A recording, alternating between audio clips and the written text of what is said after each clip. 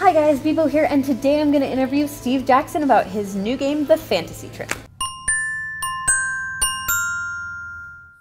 So I'd heard rumors. I knew about the stuff. Yeah, I've never heard of the game before. This is the first time I've played it. And I'd tried to get in on the game. It was great to play with the creator himself, so it was a very good experience.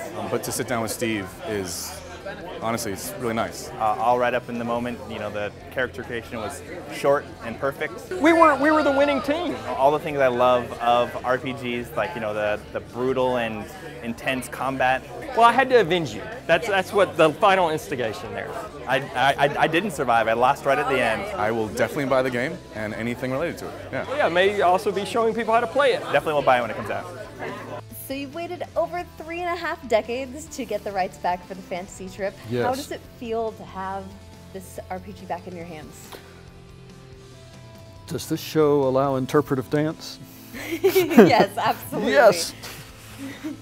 Very good. What led me to do it was to be able to do it. I mean, once I got the rights back, it was just, okay, now how quickly can we do a good job of getting a new edition out? It's going to be on a Kickstarter starting on July 23rd.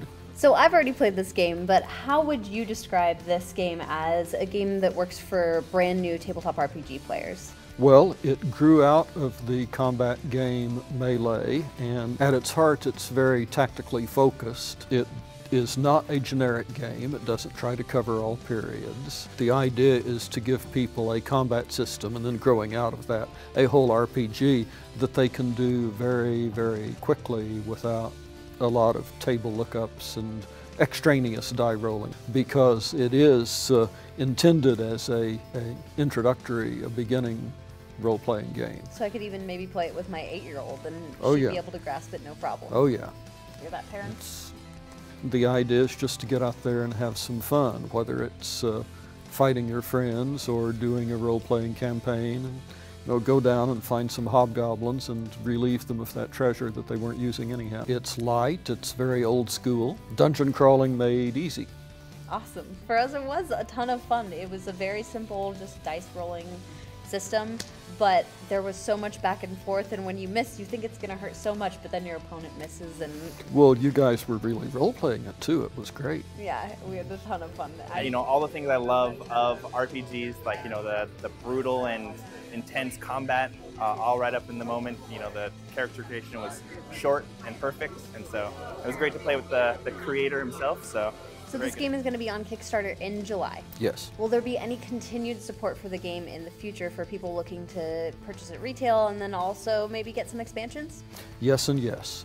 We are going to have a retailer level in the Kickstarter, so retailer stores that want to support through Kickstarter will be able to do so. Melee and Wizard, at least, will be available through regular distribution channels. We've got a nice little point of purchase designed to hold a Melee and a Wizard side by side. There will be some continuing support. How much of it really depends on the, both the amount and the type of feedback that we get during the campaign. But I have been speaking with Guy McLemore, who was one of the Fantasy Trip creators back in the day, and who was the line editor at Metagaming for a while after I left.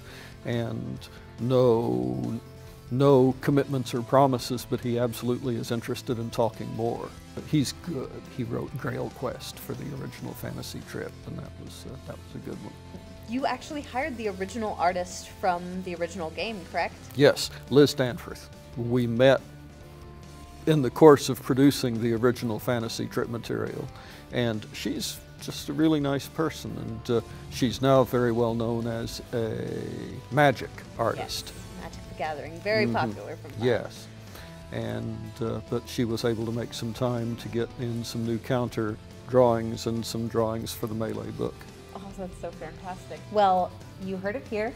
Make sure that you check out the Fantasy Trip on Kickstarter and support it at as high of a level as you can, because we're going to get more content with the more people we have supporting this game. Yes, and the high level isn't going to be very high.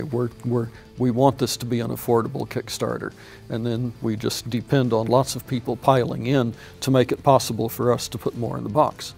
It worked for Ogre. All right.